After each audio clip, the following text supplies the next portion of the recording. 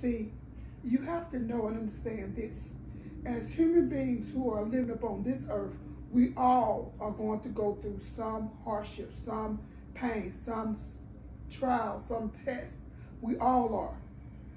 You have to make up in your mind and that you know, no matter what you go through, no matter how bad it gets for you or for your loved ones, that God still loves you and God is still there. He will never leave you or forsake you, just like he said he would not do in his word. In Deuteronomy chapter 31, verse 8, the word of God says, "The Lord himself goes before you and will be with you. He will never leave you nor forsake you. Do not be afraid. Do not be discouraged." Deuteronomy chapter 31, verse 6 states, "Be strong and courageous. Do not be afraid or terrified because of them.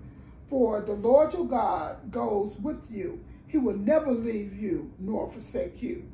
Joshua chapter 1, verse 5 states, "No one will be able to stand against you all the days of your life. As I was with Moses, so I will be with you. I will never leave you nor forsake you." Joshua chapter 1 verse 9 states, "Have I not commanded you? Be strong and courageous. Do not be afraid. Do not be discouraged. For your Lord, your God, will be with you wherever you go." You have to know that no matter what you go through, no matter how things look and how things seem, God, Jesus Christ, is with you. You're never alone. Don't allow your mind to fool you and tell you you're alone, you're in it by yourself. That's a lie. Don't believe those lies. Know that you know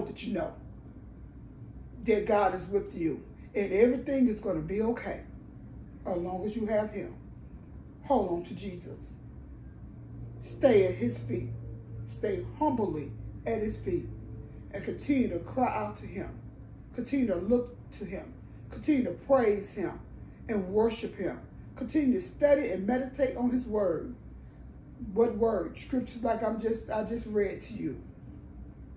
Scriptures on peace. Scripture on renewing your strength. Scripture on who he is, so you can know who your God is. So you can know who your Savior is, your protector is, your deliverer is, your provider is. Study his word. Study the Holy Bible. God bless you.